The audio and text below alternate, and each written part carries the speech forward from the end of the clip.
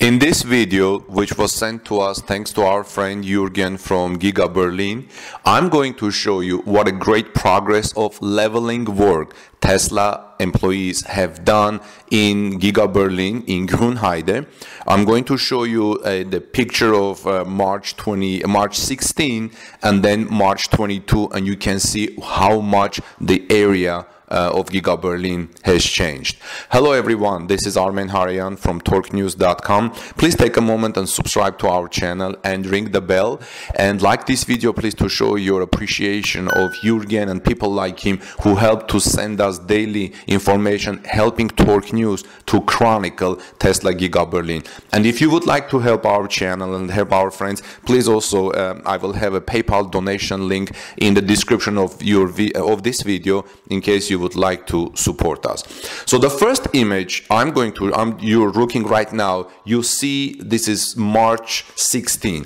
You see how much there is a lot of work to be done. The forest is cleared, and actually work is actively being done leveling the area.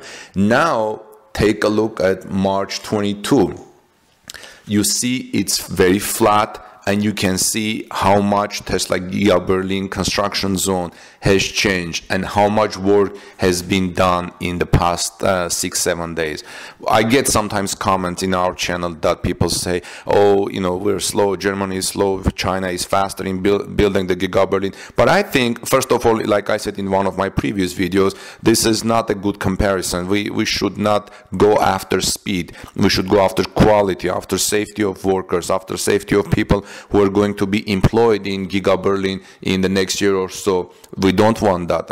We don't want unqualified work to be done. But as you can see, Tesla employees and contractors in Giga Berlin in Grünheide have done a tremendous amount of job leveling that huge area, as you can see from these pictures. Well, let me know what you think, please. And I'm about to show you a new drone footage which Jürgen took and sent me today. I think this drone footage is either from today or Sunday. From Sunday, yesterday. It was not clear for me, but take a look at this and let me know what you think.